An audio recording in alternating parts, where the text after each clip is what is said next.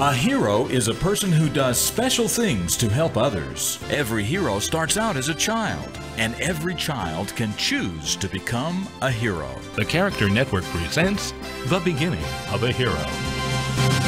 Little Henry was curious about everything. His parents could hardly answer one question before he was asking another. How does this work? Why does that happen?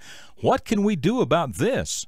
Little Henry, Henry Ford, was born when Abraham Lincoln was president, before there were electric lights or cars or airplanes. He was curious about animals and plants, but most of all, he was curious about tools and machines. Sometimes Henry's curiosity got him into trouble, like the time he took apart his brother's brand new toy just to see what made it work. Sometimes Henry's curiosity gave him wonderful ideas to help make life easier for himself or for his family. You see, Henry Ford did not wait for other people to work everything out for him.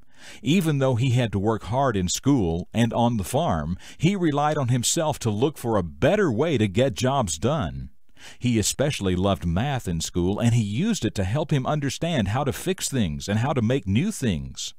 For years, Henry thought about how he might invent an easier and faster way for people to travel, faster than horses pulling wagons. Sure enough, when Henry Ford was still a young man, he made his first horseless carriage.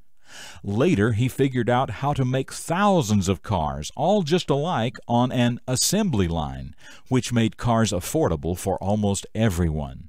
So the next time you see a car or a truck with the name Ford on it, remember that little boy named Henry, Henry Ford, who was always looking for the best way to do things, and who certainly was a hero.